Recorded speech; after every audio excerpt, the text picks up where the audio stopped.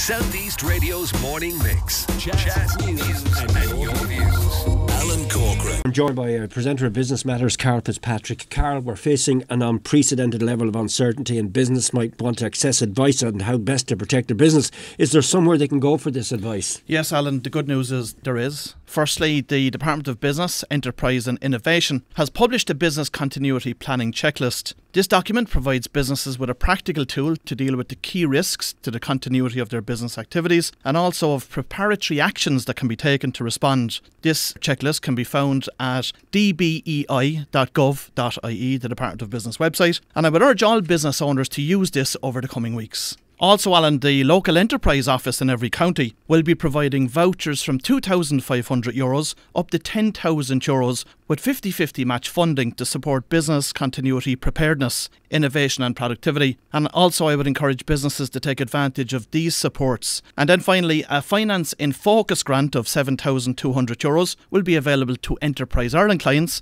that want to access consultancy support to undertake immediate finance reviews. And Karl, what financial supports are available for businesses, say, with the obvious one that we'd be concerned about now, cash flow difficulties? There's many businesses out there already, Alan, that are suffering from cash flow difficulties. The Department of Business has introduced a package of financial supports for businesses impacted by COVID-19, which include the following: a €200 million Strategic Banking Corporation of Ireland working capital scheme for eligible businesses impacted by COVID-19. Loans of up to €1.5 million will be available at reduced rates, with up to the first €500,000 unsecured. Applications can be made directly through the SBCI website for this support scheme. Also, a €200 million package for enterprise supports, including a rescue and restructuring scheme available for vulnerable but viable businesses that need to restructure or transform their business. Applications can be made for this through Enterprise Ireland. The maximum loan available from Microfinance Ireland has been increased from €25,000 to €50,000 as an immediate measure to specifically deal with exceptional circumstances that businesses with up to 9 staff are facing.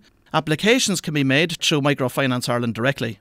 The Credit Guarantee Scheme will be available to COVID-19 impacted firms through the pillar banks, and loans of up to €1 million will be available at terms of up to 7 years. Now we hear about this first responder support service. Karl, what is the first responder support service? Yeah, it's a great question, Alan, and it's causing some confusion out there. It's a multi-agency approach to this problem. Now, the Department of Employment Affairs and Social Protection and the Department of Business, Enterprise and Innovation will provide a joint first responder support service through the Intrio offices and the development agencies, which include Enterprise Ireland and the IDA in each region, and they will be providing tailored supports for impacted businesses with the objective of avoiding mass layoffs and buying time for firms to work through the short-term disruptions. Firms that need to reduce hours or days worked can avail of the Department of Employment Affairs and Social Protection short-term work support by contacting their local Intrio office. And a full range of Enterprise Ireland, IDA, local enterprise office and grant supports will be available to firms to help with strategies to innovate, diversify markets and supply chains and to improve competitiveness.